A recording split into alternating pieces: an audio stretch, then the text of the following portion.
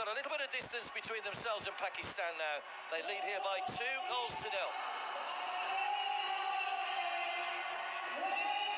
Một pha chỉnh bóng và cứu lòng rất là đẹp. Lovely the way Van Kiet just moved the ball out of his feet to make space for the shot. Very well done indeed. Completely wrong-footed the defenders. And that's a quality goal in these Asian Games. And Vietnam, you feel, already well on the way to 3 points. Pakistan hadn't had a single shot on goal in the first half so far. It's been disappointing from Nguera's side.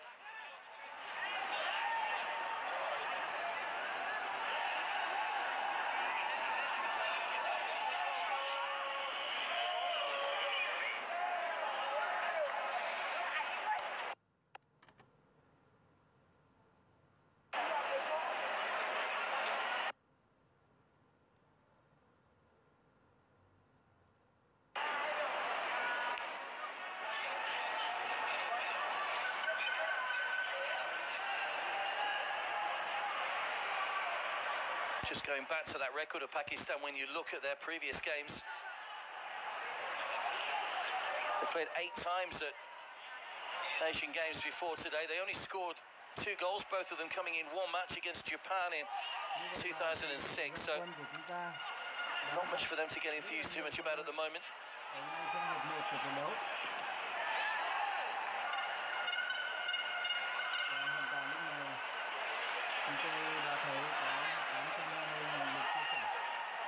Yunus. Back to Sakib. Opted to take a touch and didn't do too well with the ball at his feet there, Sakib. Keeping his side back under pressure. Swan Chong.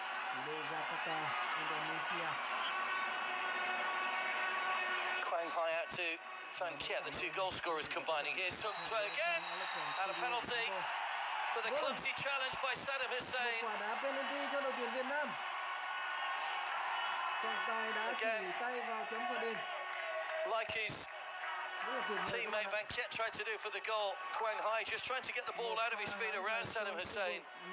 Just dangled out a leg and no real problems for the referee, who had a clear view. There's the challenge, not too much doubt about that one. And a penalty for Vietnam, and all of a sudden Pakistan being in the game at 1-0. They may well be going in at 3-0 down at half-time.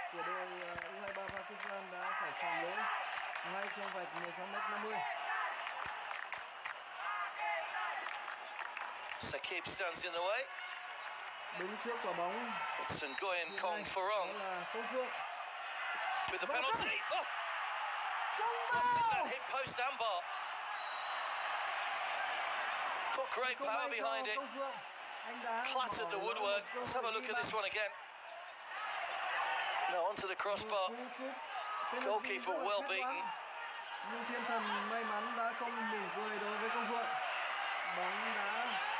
That really would have put them in a good mood at half time. As it is, Vietnam are still sending in a good performance in this first half.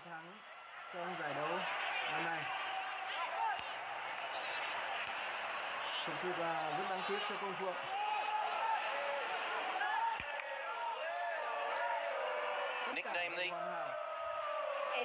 Messi Vietnam, Kong Phuong. Of course, the great Messi missed a penalty in the World Cup as well, of course, so there is a comparison between those two if you're looking for something possibly more negative than usual. Minute to be added at the end of the first half. Vietnam very much in control of this opening game in Group D. Rất mong là quý vị và các bạn đừng chê trách các cầu thủ của chúng ta. Cho đến thời điểm hiện tại thì tất cả các cầu thủ trên sân của chúng ta đều đã rất cố gắng và đã thể hiện hết mình vai trò của mình trên sân.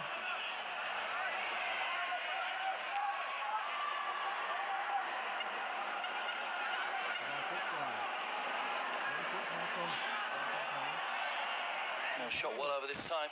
Oh, trouble for Sakib. And Duck continues to be a threat though. Certainly one for Pakistan to watch in the second half.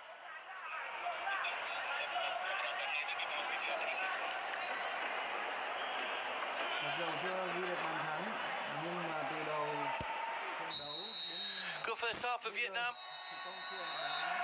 That early goal from Quang Hai set them well on their way. Van Kiet, the captain, with a fine strike, got the ball out of his feet and fired it into the top corner. And the man behind him, Saddam Hussein, gave away a penalty on the stroke of half-time, which was clattered against the bar by...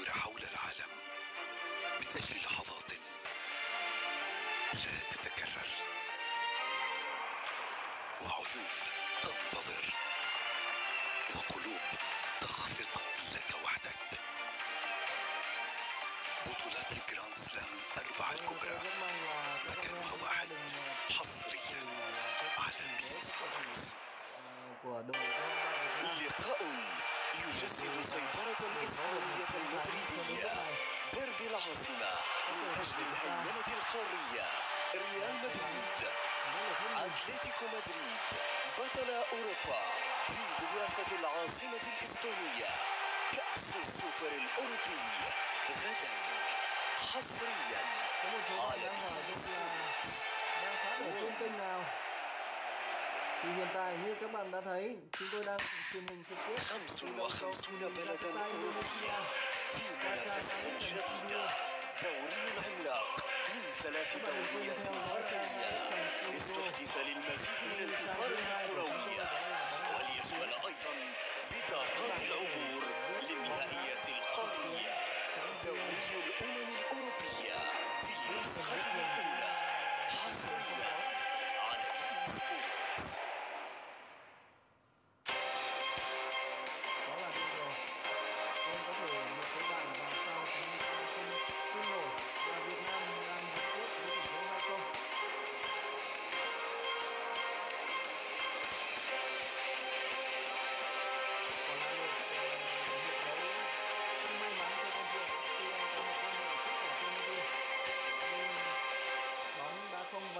của đội bạn mà đã hôn nhẹ vào عندما وصلنا مررنا بالمدخل الرئيسي ومنه إلى ذلك الموقع المرتفع من نادي عموم إنجلترا. الجو رائع. حصلت على بطاقة الاعتماد وتوجهت إلى الكافيتيريا. قام بإجراء عملية القرعة. الأمر يكاد لا يكون واقعيا، فقبل 12 شهرا لم أكن أتخيل وقوع شيئا كهذا. كان هناك عدد من الإصابات. تدريب عادي، قمت بتمارين إطالة، توجيه بعض الضربات الأمامية وبعض الحركات، ثم حدث ما حدث للركبتين. تم إيقاظي في الصباح وكان مجرد مد رجلي يسبب آلاما لا تصدق، وربما كانت تلك أصعب الفترات التي عرفتها. وكان هناك انتكاسات. لم أكن أعرف حقا ما ينبغي القيام به، كما لم يكن لي كثير من المال. كنت أتساءل عما أستطيع أن أفعله. كنت أحتاج إلى بعض المال، لذا مارست التدريب، وكانت هناك علامات استفهام على مدى قدرتي على القيام بذلك. وقد عاد الآن وفي تحسن مستمر. مضيت من المشاركة في 4 أو 5 بطولات إلى التواجد فجأة في الجدول الرئيسي لبطولة أستراليا المفتوحة. كان علي أن أعيد تقييم الأمور، لأني كنت أعتقد أني سأكتفي بالمشاركة في بطولة جولة الفيوتشرز لبعض الوقت، ثم بدأت أشارك في التشالنجرز وأديت فيها بشكل جيد. الدور الأول ضد غيدو بيلا. أشعر بإثارة غير عادية. لعبت ضده قبل حوالي 3 أو 4 سنوات، إذا يعرف كل منا الآخر، وكان الأمر مثيرا إذ أنني لا ألعب كل مباراة من 5 مجموعات في ويمبلدون.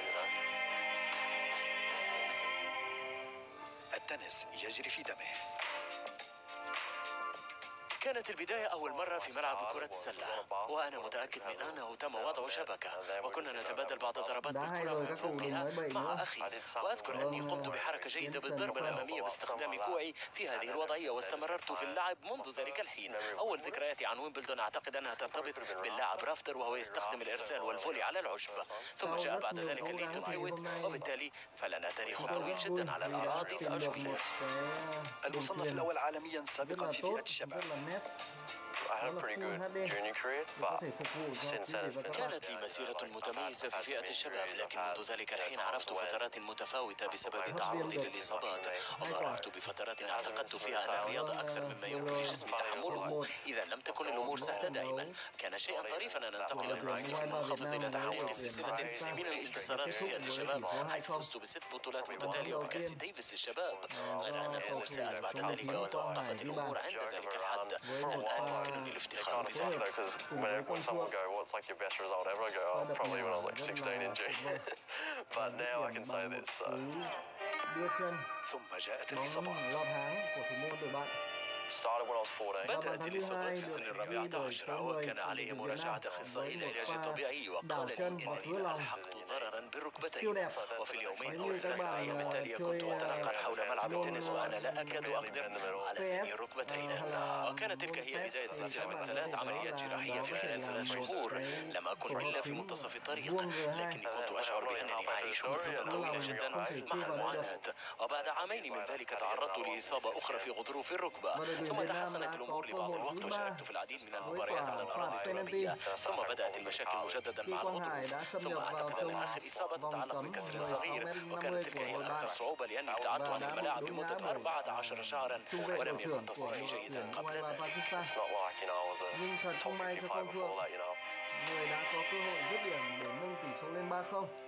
استمر جيسون في ممارسة التنس.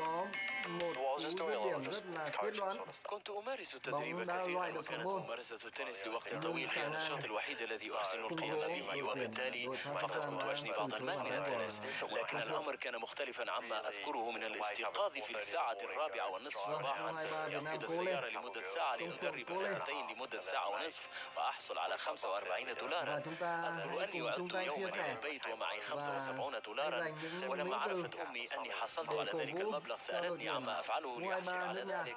كان شعورا مختلفا حول الحصول على المال بتلك الطريقة من خلال القيام بالتدريب.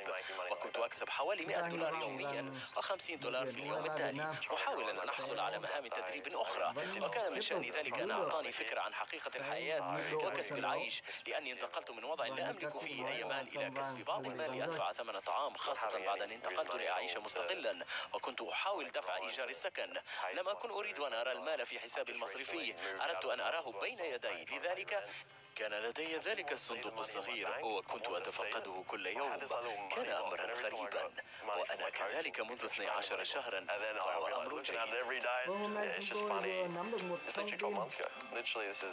وهو أمر جيد.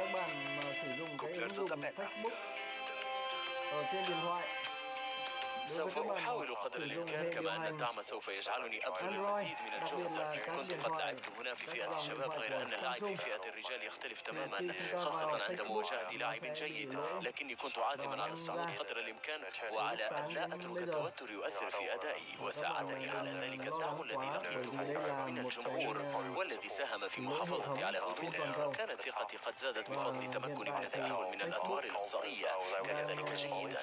لكن علي أن لا أنسى أني سأخوض مباراة قد تصل إلى 5 مجموعات.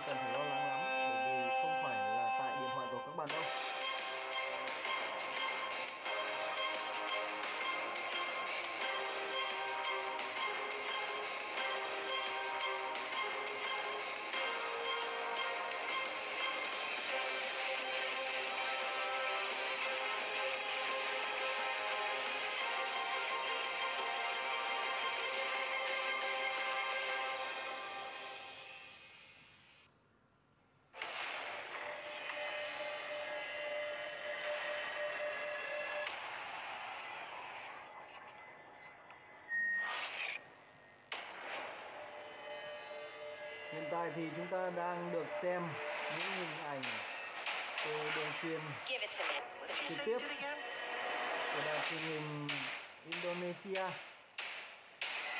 trận đấu của giải đấu ASIAD 2018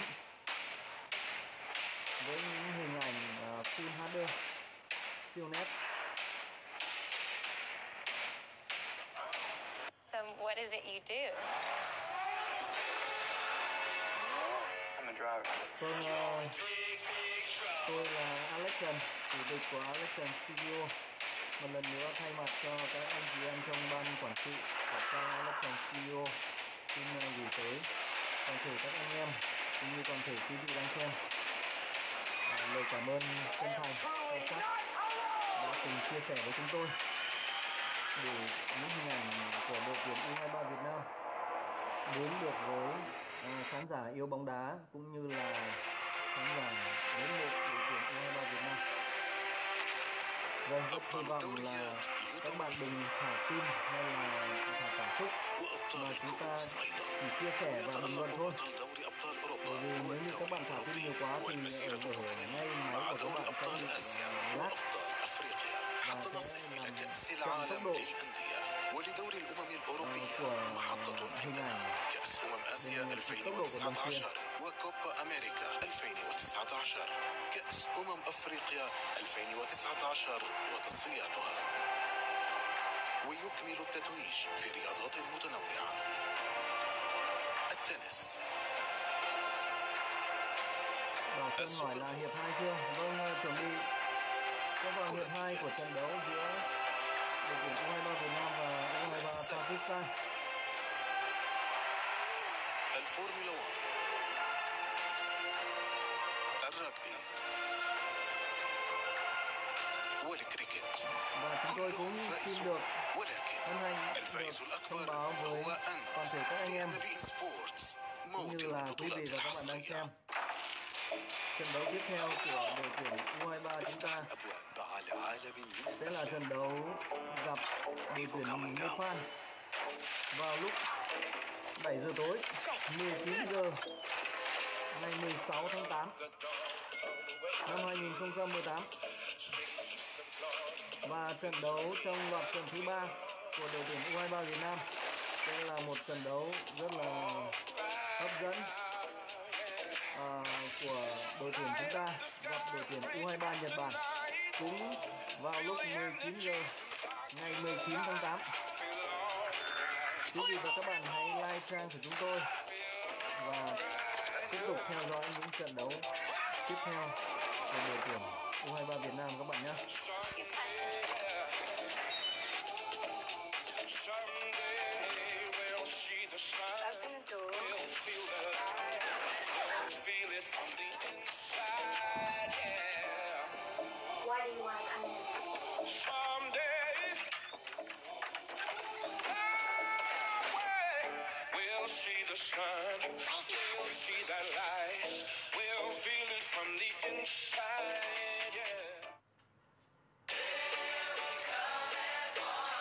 Vâng, hiện tại thì bên chúng tôi đang có 2 trang thường xuyên phát trực tiếp bóng đá ở trên Facebook cho quý vị và các bạn cùng theo dõi. Đó là trang Electronic Studio cũng như là trang bóng đá trực tuyến, hay có một tên khác là bóng đá trực tuyến.vn. Chúng tôi sẽ cố gắng truyền đến cho các bạn những hình ảnh nét nhất của các trận đấu ngoài hạng Anh cũng như các trận đấu trong giải đấu châu lục ASIAD 2018 của đội tuyển U23 Việt Nam của chúng ta.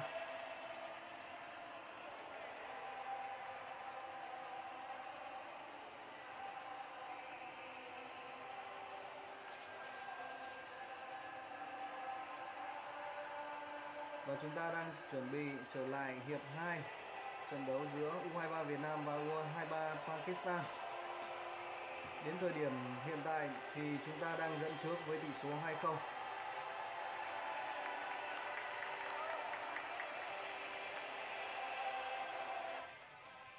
Bàn thắng đầu tiên do cầu thủ số 19 Quang Hải ghi bàn. Bàn thắng thứ hai do cầu thủ số 10 ghi bàn. Hai bàn thắng đều là kết quả của những pha phối hợp rất đẹp.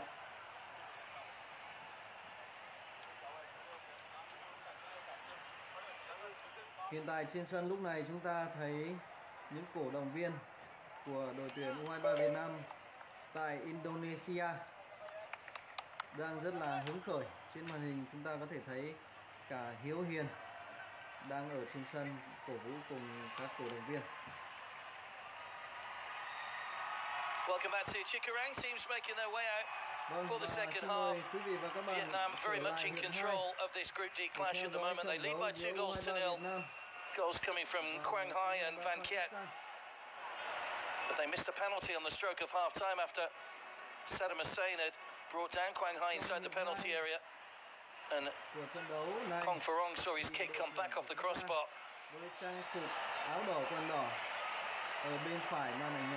There's a substitution at half-time. Hung Dung is the man that's come on.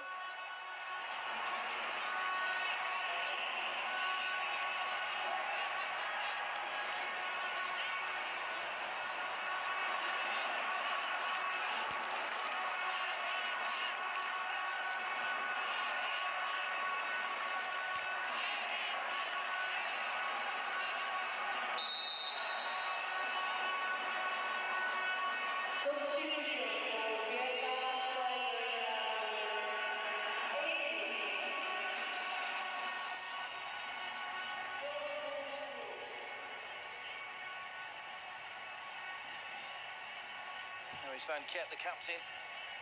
Ông Bình Luận thoát khỏi màn hình đi. 3 overage players.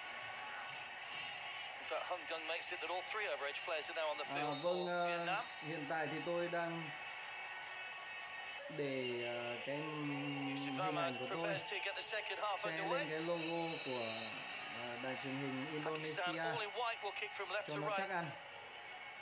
In the second half. Possibly feel a little bit of a lifeline with that missed penalty from Vietnam. Và các bạn không bị gián đoạn.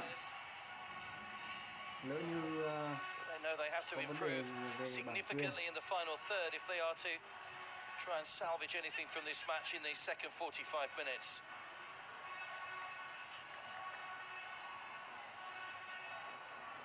Trong hiệp 2 này thì đội tuyển của chúng ta early touch for Đừng at the start of the áo đỏ, quần đỏ, tất đỏ half. The Vietnam ở bên goalkeeper phải màn ảnh nhỏ didn't have a save to make in that first half. The one shot và Pakistan đội did tuyển manage was well off target. với trang phục áo trắng, quần trắng, tất trắng ở bên trái màn ảnh nhỏ của quý vị. Kong Pharong, the man who missed that penalty in the first half. U23 Việt Nam đang dẫn trước với tỷ số 2-0. Bàn thắng đầu tiên do cầu thủ số 19 ghi bàn sau một pha phối hợp rất là tuyệt đẹp giữa Công Phượng và Quang Hải. Và Quang Hải đã dứt điểm. Bàn thắng thứ hai do cầu thủ số 10 với một pha hãm thành rất là kỹ thuật, đảo chân từ chân trái sang chân phải và cứa lòng dứt điểm. Lẽ ra chúng ta đã có bàn thắng thứ 3 với một quả penalty, nhưng mà Công Phượng đã không thể thực hiện được quả penalty bởi vì Sa Ngang đã từ chối bàn thắng của anh. To the round of 16. The third place teams in the group will go into a mini league table, and the top 4 of those will make it through. Just 2 teams will be left going home to the tournament early. Some notable absentees in this year's competition, other than being India. Bảng tỷ số của trận đấu này thì các bạn có thể vuốt màn hình sang bên phải. Nó sẽ hiện lên bảng tỷ số ở bên góc bên trái bên trên của màn hình. Refused to sanction them because they felt they didn't have a chance of winning a medal, which was not very well received by the All India Football Federation after they climbed inside the top 100 of the FIFA rankings in the last 12 months.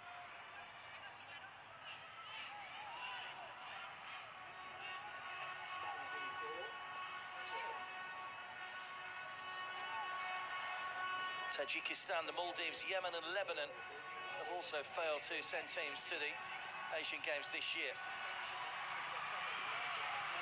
Vietnam have started the second half pretty much the way they started the first, putting plenty of pressure on Pakistan's defenders.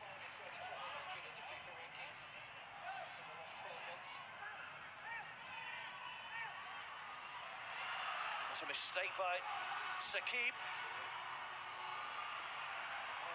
Vâng, bạn Tân Nguyên vừa rồi hỏi là đài nào vậy bạn? Thì hiện tại chúng tôi vẫn thông báo với quý vị và các bạn rằng đài truyền hình Việt Nam không mua được bản quyền của giải đấu ASIAD 2018, cho nên là chúng ta không thể theo dõi trận đấu ở trên TV.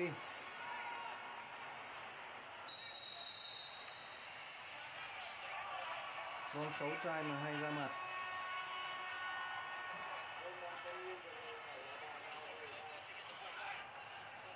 Ông biến khỏi màn hình cái. Và tôi đang để cái màn hình nó che đi cái logo của đài truyền hình Indonesia để đề phòng trường hợp có biến. Pretty good actually from Vietnam in this game so far. They've put This keeps goal under a little bit of pressure. Rất mong anh em thông cảm. Goalkeeper tends to opt for the punch rather than the catch if he's under pressure. Again, same philosophy applies. He very nearly sets up a chance. Anh em đang xem chúng ta không Edge of the chửi penalty bậy. area for Cũng như là có Đừng, the những substitute, cái but can't keep the shot down. It's bình well over luận the top. nó không hay.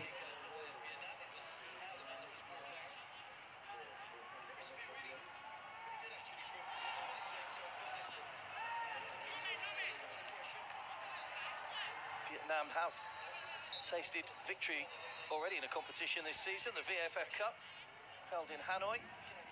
Annual tournament, they beat Palestine, Oman and drew with Uzbekistan to finish top of their group. A little bit of silverware for these under-23s.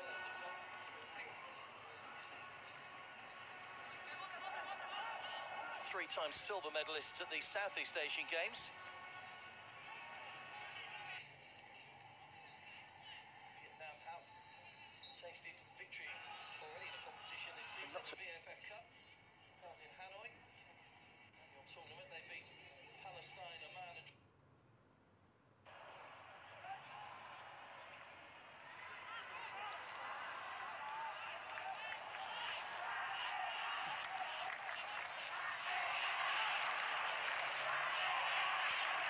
Hiện tại thì các anh em đang được theo dõi trận đấu này với cái tỷ lệ màn hình là Full HD.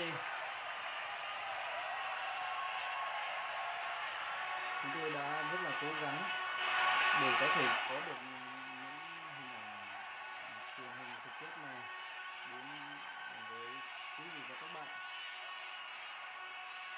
Cho nên là một lần nữa chúng tôi rất mong các anh em sẽ tiếp tục Pakistan have virtually been pegged back inside their own half in this opening minutes of the second period. It's a foul on Riaz, which wins his side a free kick.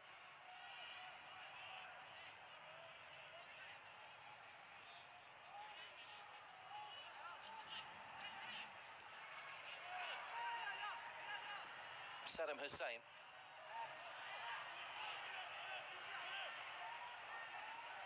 To no man's land really from the captain. It's a great ball. Made his international debut in 2011.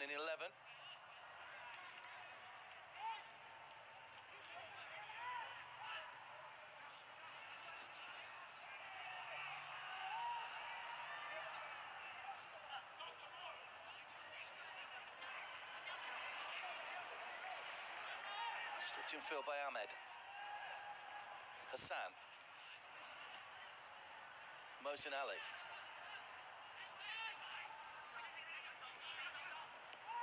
Wasteful ball, comfortably cut out by Van Tan.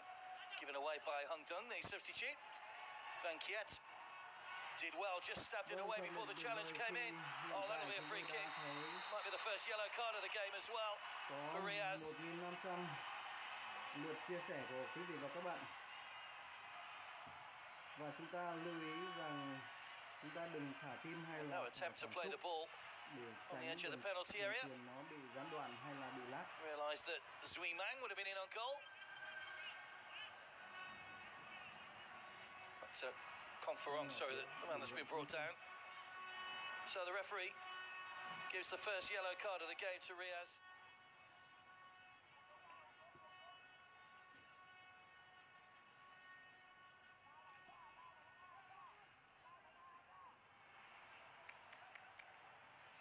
Dangerous position this as well. So the goalkeeper hasn't looked comfortable with the ball coming at him with a little bit of pace. He's often gone for that double-fisted punch, which doesn't tend to get too much distance on the ball. Quang Hai looks to be the man that's shaping up for this one.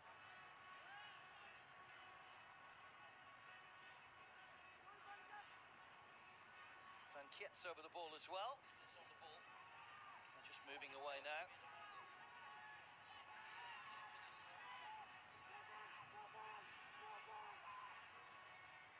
Sakib just trying to get his wall to move over a little bit. Hiện tại thì tôi thấy một số bạn đang thả tim và thả like rất là nhiều. Và tôi hy vọng rằng là chúng ta xin có một tinh thần xem hợp tác.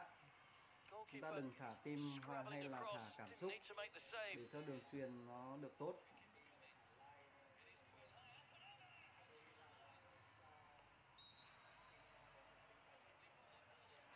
It's a little bit late with his dive as well, so the ball seemed to have hit the side netting before he managed to get the dive in. Quang Hai just inches away from his second goal of the game. And the goalkeeper seems to have injured himself as well while attempting to get across there. Vâng, quý vị và các bạn đang theo dõi trận đấu trực tiếp giải đấu châu lục ASIAD 2018 trên trang Alexian Studio từ đường truyền của đài truyền hình Jakarta, Indonesia. In these Asian Games, 4 wins. As Pakistan prepare to make a substitution, và tôi rất là mong rằng là các anh em đang xem chúng ta hãy thể hiện một tinh thần fair play, hợp tác với những chia sẻ của các bạn, cũng như là những comment với những mỹ từ rất là đẹp để cổ vũ cho đội tuyển U23 Việt Nam chúng ta. Rất mong là các anh em chúng ta không chê trách các cầu thủ U23 Việt Nam mà hãy dùng những mỹ từ để cổ vũ cho các đồng đội của chúng ta ở trên sân Jakarta, Indonesia.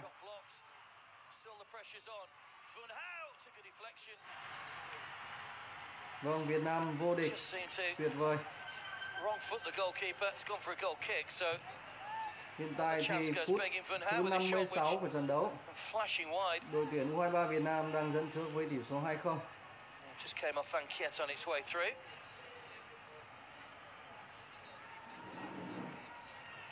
That would have been a tester for Sakib if it hadn't taken that deflection. It was certainly on target.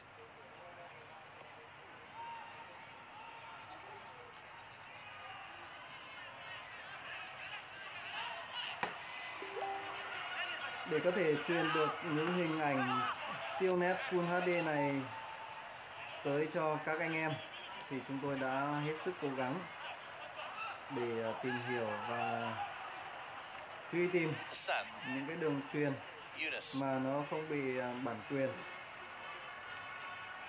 Tuy nhiên thì có thể nó không được cái bình luận tiếng Việt thì rất là mong anh em thông cảm.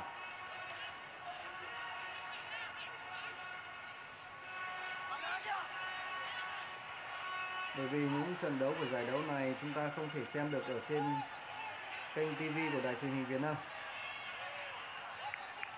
Nếu như các bạn muốn xem hình ảnh full màn hình thì các bạn chỉ việc xoay ngang cái điện thoại của các bạn hoặc là các bạn xem ở trên máy tính.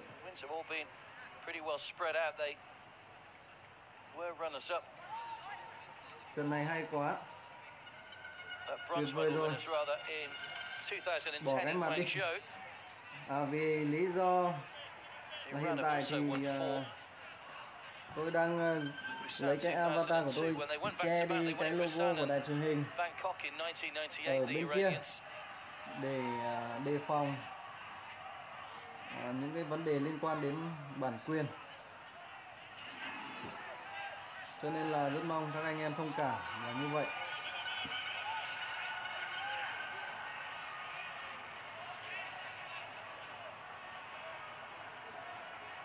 Big game for the host nation tomorrow night. Indonesia having picked up their first win against Chinese Taipei. They're second in the group behind Palestine, who they play tomorrow. Victory there would be a real boost for their chances. There are 5 teams in that Group A, so hence the reason that group started a little bit earlier than the others. South Korea, we mentioned a moment ago, in a group with Kyrgyzstan, Malaysia and Bahrain. While the Iranians have North Korea, Saudi Arabia and Myanmar for company. Xin chào Francis Nguyễn. Chúng tôi không ủng hộ những cái comment mà nói xấu đội tuyển Việt Nam cũng như là nói xấu cũng như là những comment liên quan đến chính trị.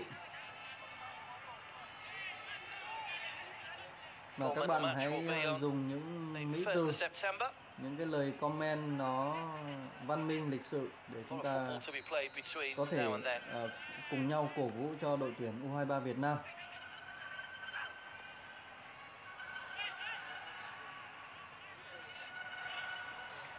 Vâng, Nam Sơn đã comment là không giật không lạng, cảm ơn S.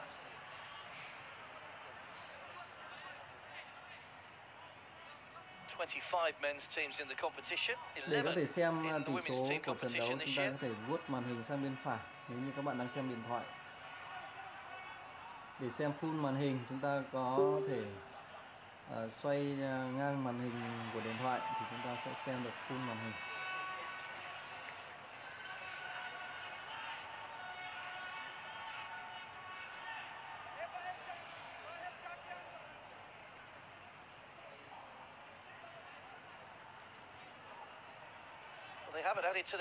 Hay rồi, cũng khác ở bình luận viên nói hay vãi cả lưng,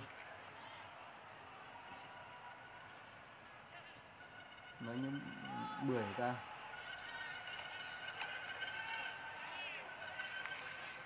Several of these Vietnam players will be looking to feature as part of the 2019 AFC Asia Cup. Vâng, hiện tại thì các bạn đang được xem những hình ảnh truyền hình trực tiếp từ Jakarta, Indonesia với chất lượng hình ảnh là Full HD. Tuy nhiên thì chúng ta không có được cái bình luận bằng tiếng Việt, thì tôi cũng mạo muội để cùng trò chuyện với các bạn. Nếu như các bạn nào mà đam mê bóng đá hay là có những khả năng bình luận tiếng Việt thì có thể đầu quân cho chúng tôi để cho chúng ta có được những bình luận viên nó tốt hơn.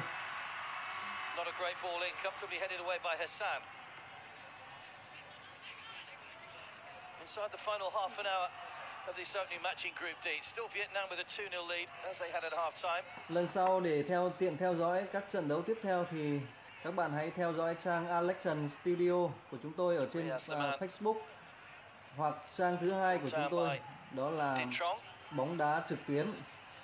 Nó còn có một tên khác viết liền, viết thường, không dấu. Đấy là bóng đá trực tuyến.vn. Các bạn có thể dễ dàng tìm thấy trang.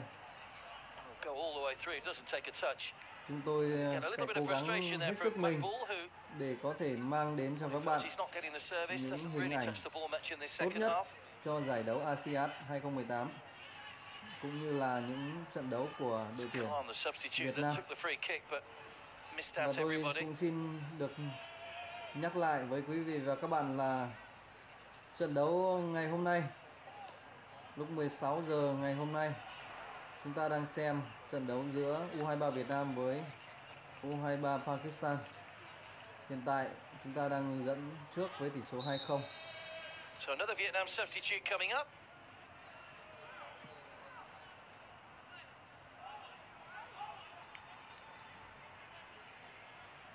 Van Dijk is the man coming on, and Dirk is the player that's gone off.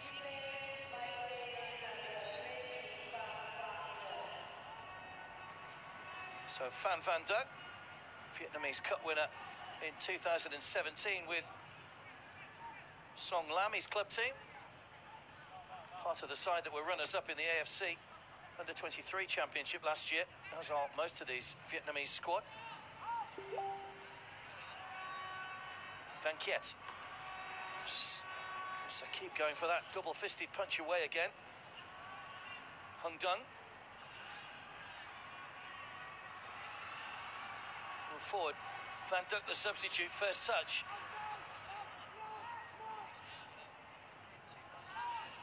Vâng, và chúng tôi cũng xin được thông báo đến toàn thể các anh em là sau trận đấu này thì chúng ta sẽ có 2 trận đấu. Đội tuyển U23 Việt Nam sẽ có 2 trận đấu vào cùng 19 giờ. Một trận đấu tiếp theo đó là vào 19 giờ ngày 16 tháng 8. U23 Việt Nam sẽ gặp U23 Nepal. 19 giờ ngày 19 tháng 8. U23 Việt Nam sẽ gặp U23 Nhật Bản. Và các bạn đừng quên bấm theo dõi trang Alex Studio cũng như là trang bóng đá trực tuyến của chúng tôi để chúng ta có thể tiện theo dõi những trận đấu này và cổ vũ cho đội tuyển U23 nước nhà. Towards Van Kiet. Hayat. Good block from Funhao. His chest in the way of that one.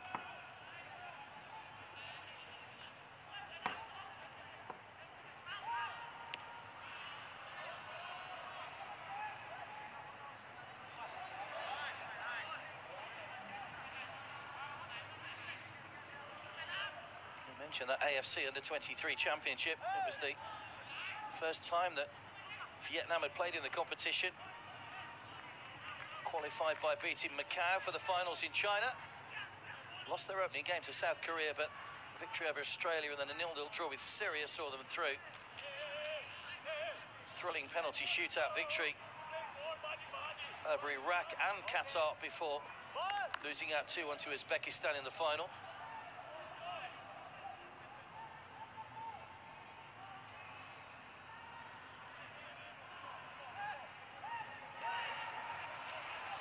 Van Kiet. Jose Aguero has been complaining about quite a lot of decisions in this game so far. Nothing really has gone his side's way. Good ball forward. Here's Van Dijk, the substitute. Two in the centre. Takes a deflection behind for a corner. Van Kiet. He's looked fairly lively since coming on. Vâng, rất mong là các anh em đang xem trận đấu này chúng ta không thả tim, không thả like và không thả cảm xúc. Chúng ta chỉ chia sẻ thôi. Các bạn có thể bình luận thoải mái, nhưng xin đừng thả tim hay là thả cảm xúc, bởi vì nó sẽ làm ảnh hưởng đến chất lượng của đường chuyền.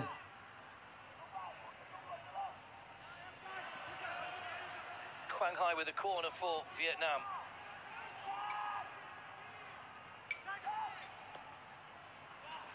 Great delivery. Sakib just did enough to get that one away. Plenty of pressure coming up from the red shirts in the penalty area. It's Van Tan. All the way back to his goalkeeper, Tien Dung. Hiện tại thì Vietnam take on Nepal in their next trận đấu đang đến phút thứ 67, hiệp 2. Và đội tuyển U23 Việt Nam của chúng ta đang dẫn trước với tỷ số 2-0.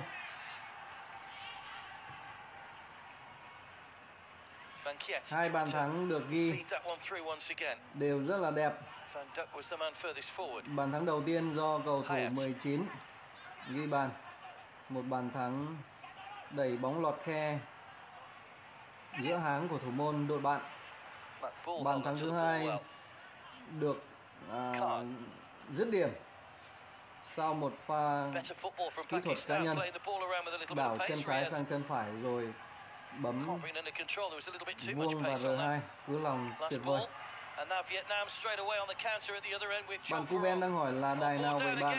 Hiện tại thì các bạn đang được xem truyền hình trực tiếp trên Facebook, trên trang Alex Studio của chúng tôi. Và chúng tôi đang mang đến cho quý vị và các bạn những hình ảnh siêu nét Full HD từ một đầu cầu truyền hình của Indonesia. Wins a second penalty for his team. And the ball had gone. It's a rash challenge. Again, you can see where the referee was. Clear view. Tuyệt vời Việt Nam, cố lên Việt Nam. Đó là những mỹ từ mà các anh em đang cổ vũ cho đội tuyển Việt Nam của chúng ta. Vâng, từ đầu trận đấu đến giờ thì Công Phượng đã thể hiện vai trò của mình rất là tuyệt vời. Tuy nhiên Công Phượng đã tỏ ra là không gặp may mắn khi anh có một quả penalty đá trượt, bóng đập sang ngang. Và bây giờ là một quả penalty cho đội tuyển Việt Nam. Vẫn là Công Phượng. Hy vọng lần này Công Phượng sẽ có bàn thắng đầu tiên của mình trên giải đấu. Không vào! Quả là một ngày không may mắn đối với Công Phượng.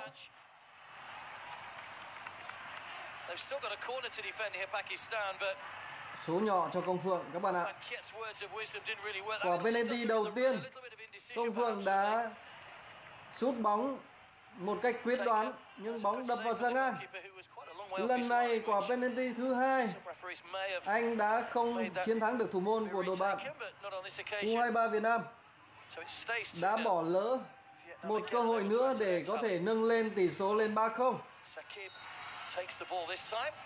Đúng là Công Phượng đen vãi cả nồi.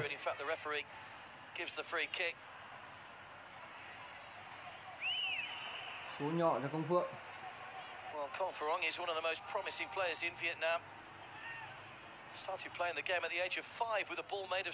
Vâng, chúng ta có thể thấy là áp lực tâm lý đang đè nặng lên Công Phượng. Anh rất là mong muốn có bàn thắng đầu tiên của mình ở giải đấu châu lục ASIAD 2018. Và chúng ta có thể thấy hình ảnh của Công Phượng trên sân lúc này giống như là CR7 Ronaldo trong những trận đấu của đội tuyển Bồ Đào Nha. Anh rất hay bị tâm lý. Công Phượng cũng vậy. Áp lực tâm lý đè nặng đã khiến cho đôi chân của anh run rẩy hẳn lên. Và lần thứ hai trong trận đấu này, anh đã bỏ lỡ đi một cơ hội để nâng tỷ số lên 3-0 cho đội tuyển U23 Việt Nam.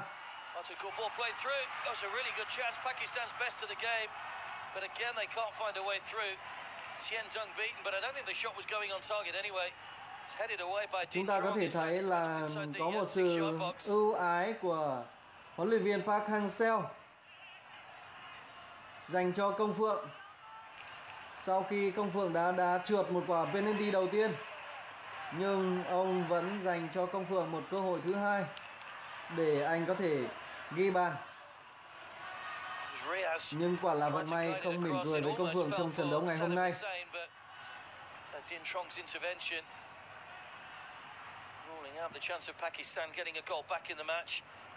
Tuy nhiên thì cái pha bỏ lỡ cơ hội nâng tỷ số lên vừa rồi của đội tuyển U23 Việt Nam không ảnh hưởng đến kết quả của trận đấu.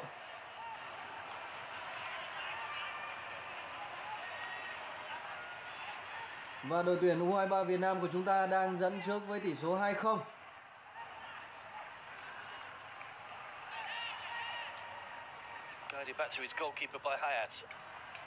Trong những trận đấu gần đây của đội tuyển U23 Việt Nam đã cho thấy một sự tiến bộ vượt bậc.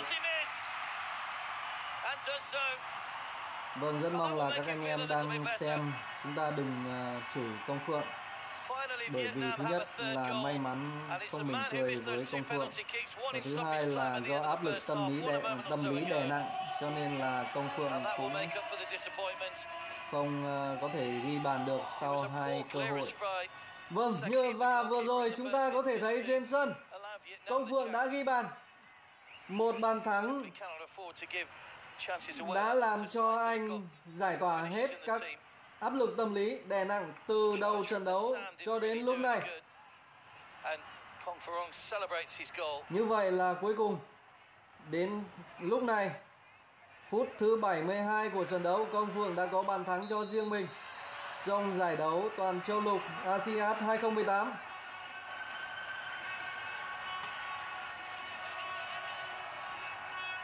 Xin chúc mừng Công Phượng. Chúc mừng U23 Việt Nam. Số 9 đã ghi bàn, đã không phụ lòng của ông thầy Park Hang-seo.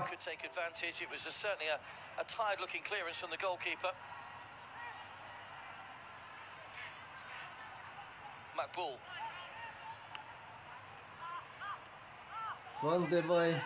Quý vị và các bạn ạ. 3-0 cho đội tuyển Việt Nam.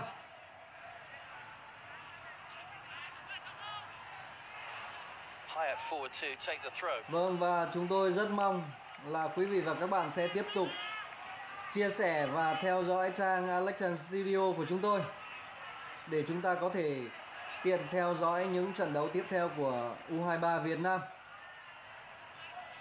trong giải đấu ASIAD 2018 lần này.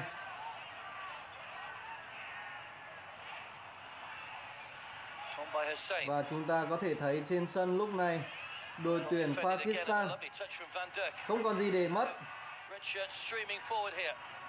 Đội bóng áo trắng đang dâng lên phản công với mong muốn có thể tìm kiếm một bàn thắng danh dự. Và cho đến thời điểm lúc này, phút thứ 75 của trận đấu, thì chúng ta đang giữ được sạch lưới nhà. Vâng, quá tuyệt vời thưa quý vị và các bạn. Một chiến thắng trong trận đấu ra quân của U23 Việt Nam.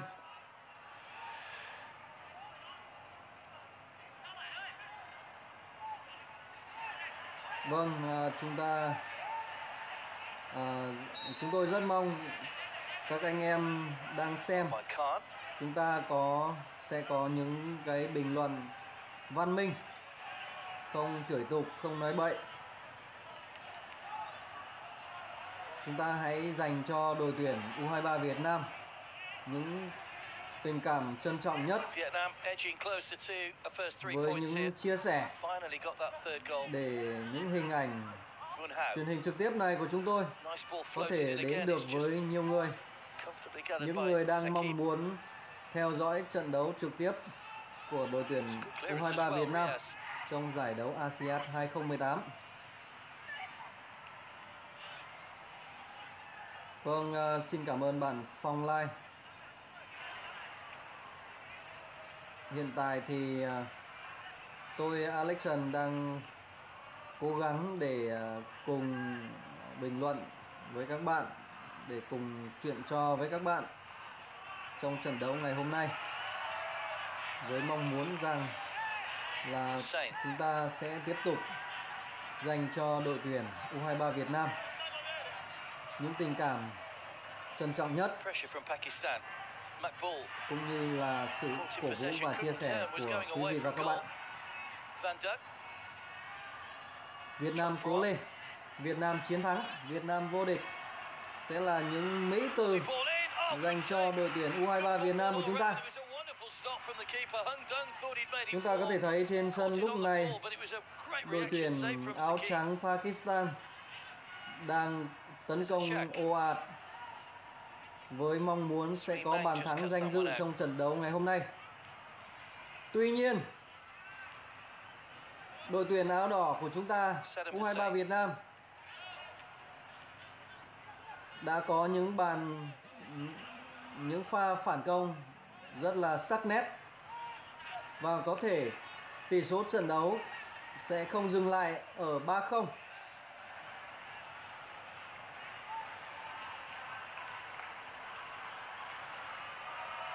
Vâng, một lần nữa chúng tôi thay mặt cho anh em trong quản trị viên Alexian Studio xin được cảm ơn đến toàn thể các anh em đang xem, cũng như là toàn thể quý vị khán giả yêu bóng đá Việt Nam, cũng như là đội tuyển U23 Việt Nam đã dành cho đội tuyển của chúng ta những tình cảm tốt đẹp nhất.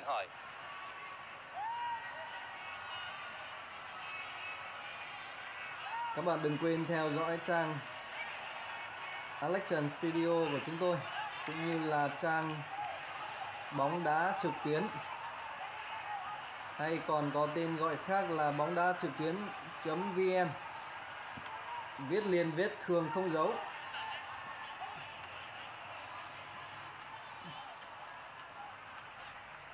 Tôi rất lấy làm lạ bởi vì có nhiều bạn vào sau đã hỏi là đang phát trên đài nào.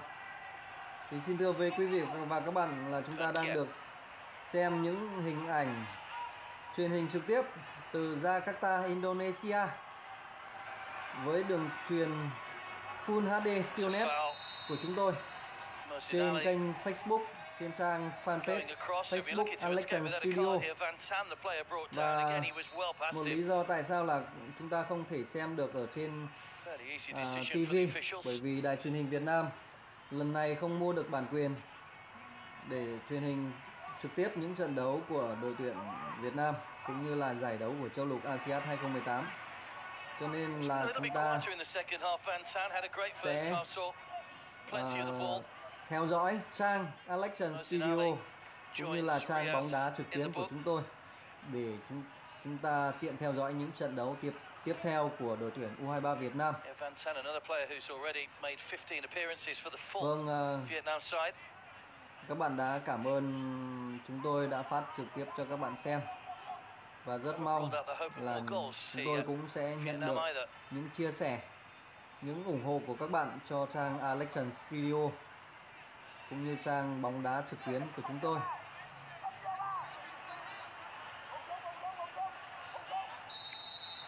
Just a couple in the wall to try and make this difficult. And for the low one, Conferon with a shot which was blocked.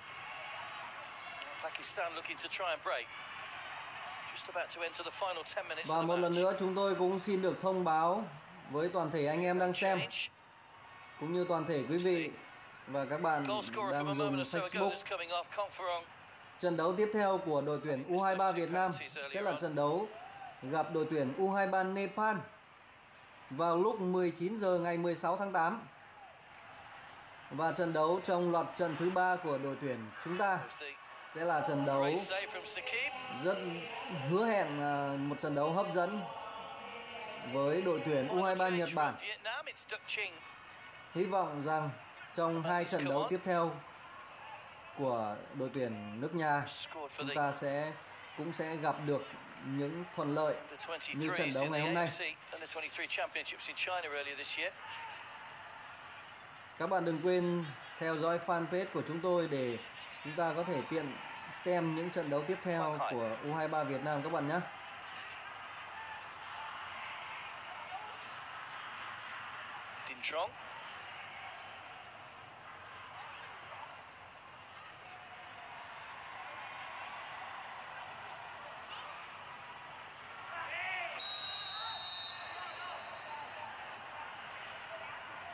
Clumsy foul on Van. Could have been dangerous, caught the knee. With the challenge there, Hassan.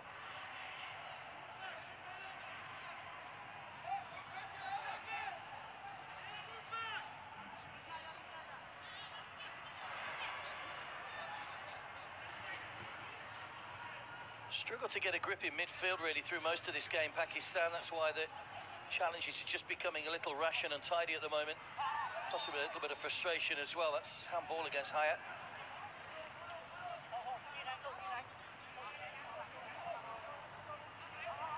They'll certainly feel, Pakistan, that their best chance of getting a result is against Nepal in their final game. It will almost certainly need a victory to stand a chance of going through as one of the third-place teams. They could regroup, of course, and cause Japan a few problems.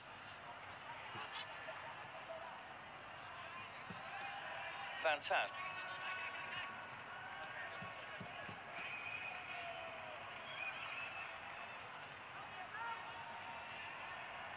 Din Trong.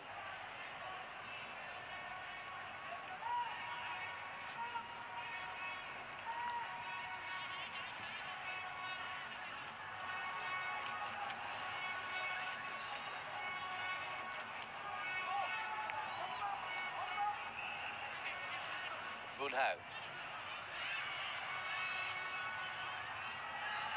Just over the top.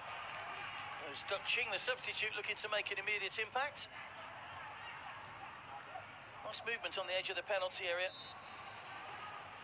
Vâng, chúng ta có thể thấy đội tuyển U23 Việt Nam của chúng ta vẫn tiếp tục tấn công.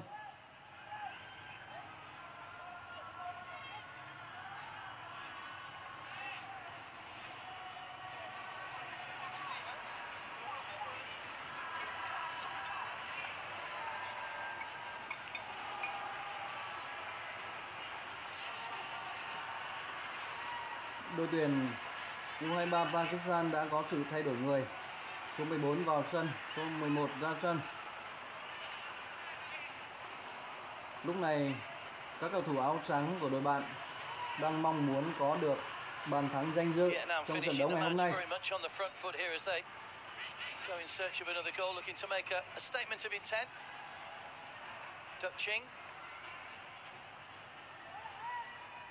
Nhưng theo nhận định của chúng tôi lúc này thì sau những loạt tấn công của đội bóng áo trắng thì đội tuyển U23 của chúng ta sẽ có những đòn phản công rất là sắc nét và có thể cho đến phút cuối cùng của trận đấu tỷ số không dừng lại ở 3-0.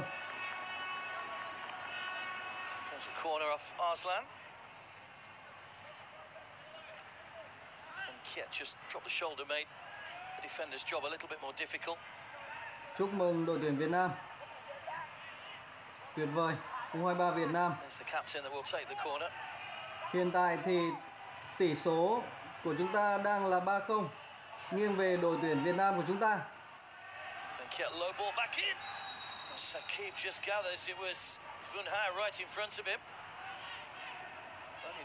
Phút thứ 84 của trận đấu và chúng ta đang dẫn trước 3-0, một tỷ số rất là đẹp.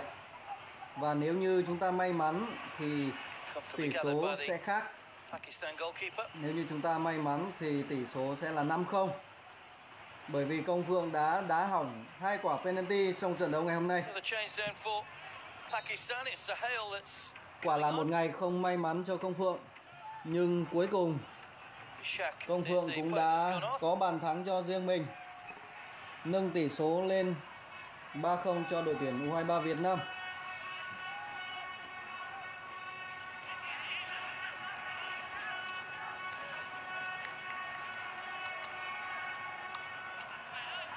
Vâng, tôi yêu U23 Việt Nam, tôi yêu các bạn. Hiện tại thì các cầu thủ áo trắng tiếp tục có sự thay đổi người với số 20 vào sân và số 15 ra sân. Tất cả các mục tiêu của đội tuyển áo trắng Pakistan lúc này chỉ có thể là cố gắng để có được một bàn thắng danh dự về cho đội nhà. Và hiện tại chúng ta có thể thấy đội tuyển áo đỏ U23 Việt Nam của chúng ta thi đấu rất là tuyệt vời. Lưới nhà của U23 vẫn sạch bong kim kít. Tỷ số bây giờ vẫn là 3-0.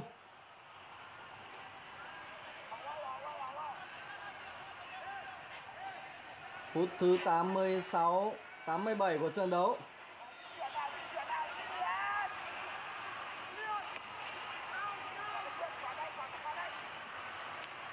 Vâng, chúng tôi rất là phấn khởi bởi vì hiện tại chúng tôi đã thấy có 2.000 chia sẻ của các anh em đang xem.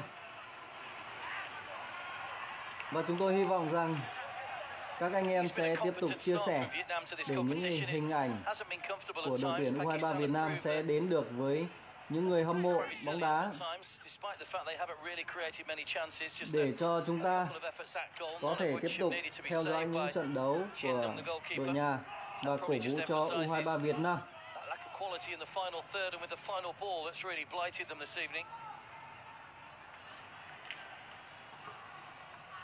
In the wilderness at international level after their issues with FIFA, of course, but back now playing again and hoping they can see a little bit of a resurgence. I know Jose Nogueira, the coach, was confident that they would give a good account of themselves in this tournament. Handball against Vun Hao.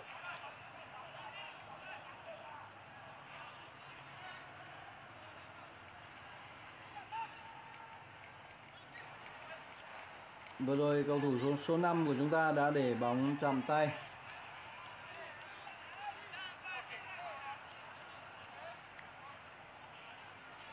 Đã là phút thứ 89 của trận đấu rồi. Các cầu thủ U23 Việt Nam của chúng ta đang đứng trước một chiến thắng rõ ràng trong loạt Trận đầu tiên của chúng ta ở giải đấu châu lục ASIAD 2018 tại Jakarta, Indonesia. Just really looking to run the clock down now. Vietnam, they've got just under 90 seconds plus a little bit of added time. But this will be a boost with the other game in Group D to come in just over an hour's time. Vâng, và chúng ta có thể thấy là có một số anh em đang chê trách Công Phượng. Nhưng quả là hôm nay là một ngày không may mắn cho lắm đối với Công Phượng. Bởi vì lẽ ra anh đã ghi được hat-trick cho riêng mình. Nhưng mà anh đã bỏ lỡ đi 2 cơ hội với 2 quả penalty. Một quả đá bóng đập sang ngang và một quả đá không loại được thủ môn của đội bạn. Tuy nhiên thì bàn thắng thứ 3 nâng tỷ số lên 3-0 của Công Phượng đã phần nào giải tỏa được áp lực tâm lý đè nặng lên trên đôi vai của tiền đạo Việt Nam này.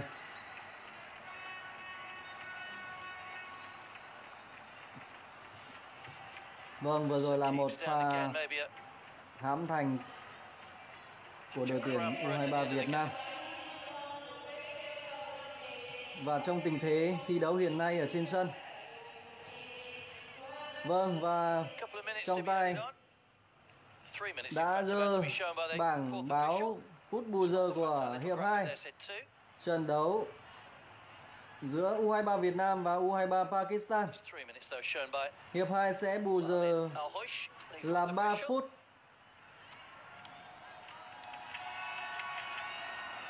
Liệu tỷ số có thay đổi hay không trong 3 phút tiếp theo? Liệu U23 Pakistan có được bàn thắng danh dự hay không? Hay liệu U23 Việt Nam có được bàn thắng nâng tỷ số lên 4-0 hay không? Chúng ta hãy chờ xem.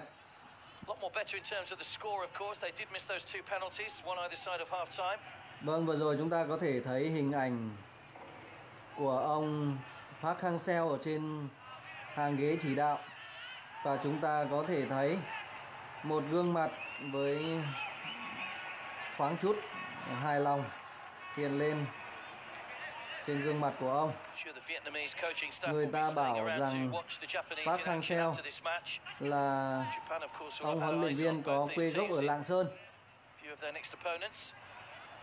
Bởi vì theo tiếng Việt thì hang seo là heo sang là lợn sang, và Lạng Sơn sẽ là lợn sang sẽ là Lạng Sơn. Người ta đồn rằng là quê mẹ ông huấn luyện viên người Hàn Quốc này ở Lạng Sơn.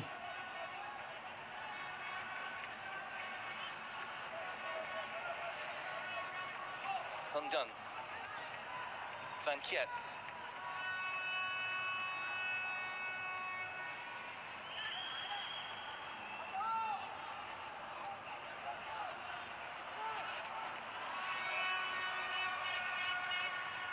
Vâng, một số anh em không thích tôi bình luận, nhưng mà bởi vì tôi là chủ nhà và các bạn đang là khách, cho nên là tôi muốn nói gì thì nói. Rất mong các anh em khác thông cảm. Bởi vì không có bình luận tiếng Việt cho nên là tôi cũng mạo muội chém gió cùng anh em để xem cho nó trận đấu cho nó thêm phần hưng phấn. Bởi vì trang của chúng tôi ở trên mạng nó cũng như là cái điếu ủy ban, mỗi người lượn qua lít một hơi và cũng có thể là không thể nào mà làm hài lòng được 100% quý vị và các bạn, cho nên là được lòng người này có thể mất lòng người kia. Rất hy vọng trong thời gian tới thì các anh em sẽ tiếp tục theo dõi trang của chúng tôi, like trang và theo dõi trang để chúng ta có thể tiếp tục xem các trận đấu bóng đá truyền hình trực tiếp. Asian Games campaign could have been better in terms of the scoreline. Quang Hai got the opening goal for them to set them underway before a fine effort from Van Kiet, getting the ball out of his feet and rifling it into the top corner. A couple of missed penalties in the game from Chong Parong, but he made up for that with the third goal in that second half. Chúng ta có thể bình luận một cách rất là thoải mái. Chúng ta có thể chia sẻ những cảm nhận của mình trong khi các bạn đang xem. Nhưng tôi hy vọng rằng các bạn cũng sẽ có những cái comment văn minh, lịch sự, không được chửi bậy.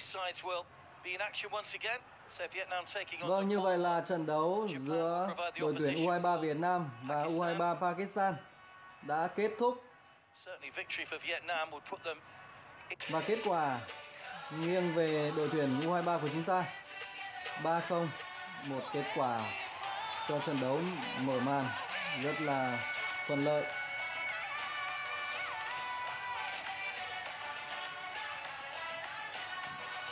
Và chúng tôi xin thưa với quý vị và các bạn là những cái hình ảnh đang truyền hình trực tiếp này của chúng tôi trên trang đang được truyền hình trực tiếp từ đài truyền hình